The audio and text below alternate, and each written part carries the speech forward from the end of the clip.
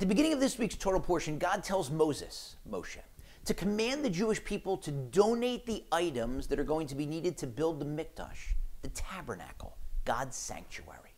But God uses a strange verb for the command. He tells Moshe to tell the Jews that they should take those items for God. We would have expected God to say that the Jews should give those items for God. Why the strange verb? One commentator explains that by using that phrase, God is teaching us a profound lesson. Your possessions are not yours. You think they are. Your house, your car, your boat, your wardrobe, your baseball card collection, your video game controller, they're not yours. They're with you now on deposit. But when you go at the end of your life, you can't take them with you. Babies are born with those clenched fists because they want to take, grab, and hold everything for their entire lives and never let go. But then when we pass away, we go with open hands because you can't take it with you. There's only one thing, this commentator explains, that you can take with you. The charity that you give during your life. That's yours and it stays with you. We often want to know, what's my return on investment going to be? What am I going to get if I give? Mr. Vanderhoff, that's a very serious thing, not filing an income tax return.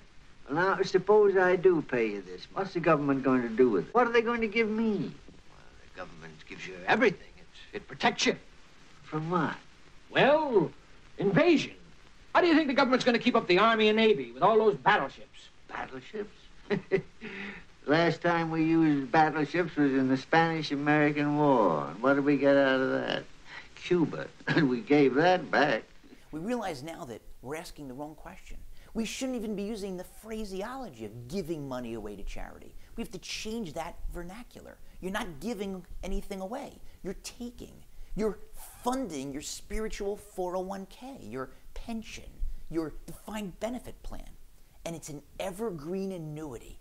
It pays forever. It pays in this world because you'll feel so good about yourself, seeing or hearing about the joy and the appreciation from the people that you've helped. And then afterwards, after death, in the afterlife, you get the reward, the spiritual reward for the money that you gave while you were down here. That's yours, and unless you regret it, no one can take it away. Marcus Antony, in his famous eulogy of Julius Caesar, said that the evil that men do lives after them. The good is often interred with their bones. Antony is half right. He's right about the evil.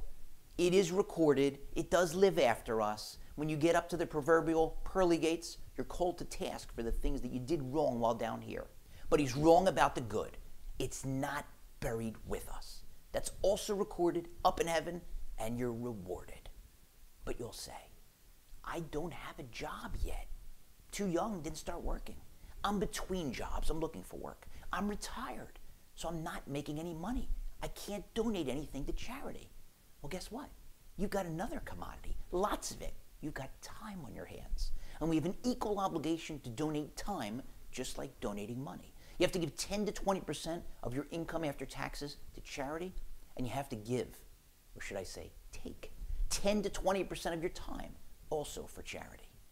I donate my time to prepare and film these videos. And I have it on good authority that up in heaven, there's a hard drive with unlimited capacity.